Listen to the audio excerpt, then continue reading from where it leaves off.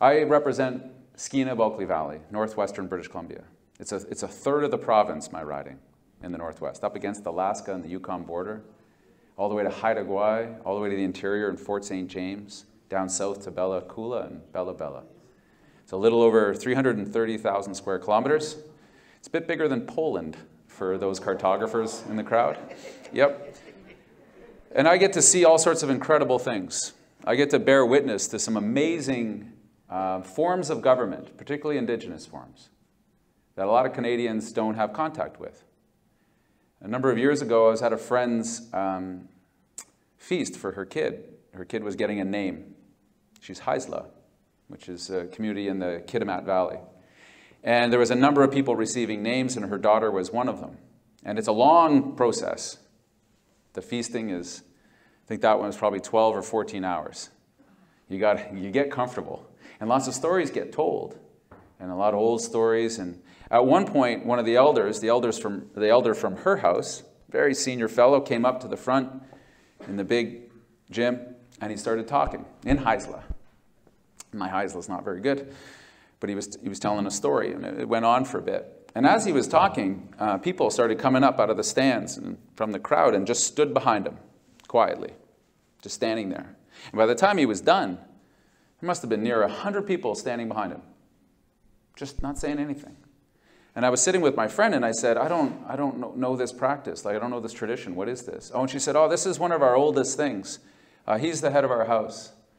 And what everybody standing there is doing is showing physically that the words he speaks on behalf of all of them. The promises he makes are promises that they have also made. Because this is our parliament, and this is our places where we declare war and where we declare peace. This is where our business is conducted. And that's what he's showing right now, and that's what his house is standing behind him saying. And my first thought was, wow, that's remarkable.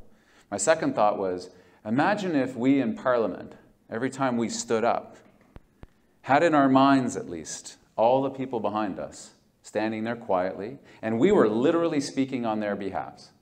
How would we talk in Parliament? Question period would look different. Because the people I represent don't talk the way we talk in question period. When we're debating issues, the people I represent don't read from some prepared text that somebody else set for them without the original thought in their head. The people I represent generally speak from the heart and from their experience. And there's a lot of reforms we need to make in our democracy. This is a big one, but it's not the only one. Well, a small one. It might not sound important, but it's important to me as a parliamentarian. In the old days, in the British House of Commons, there was a rule about paper. You couldn't have it. You couldn't speak from it.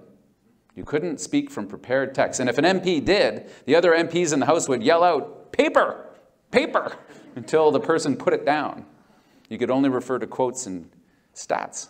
I'd like to bring that back. I want to hear what people have to say. And if they don't have anything to say, then don't talk.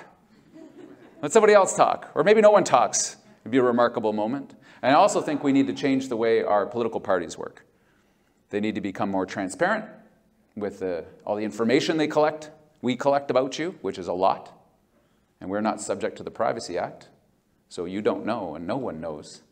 And I think we need to diminish, actually, the leaders' power in each of the parties. Leaders have far too much power these days. And they control a lot of what goes on, even if they're nice people. I want the connection between voters and those that represent them to be stronger, not to be relying on their connection to the leader and whatever they happen to want. Let's crack into this.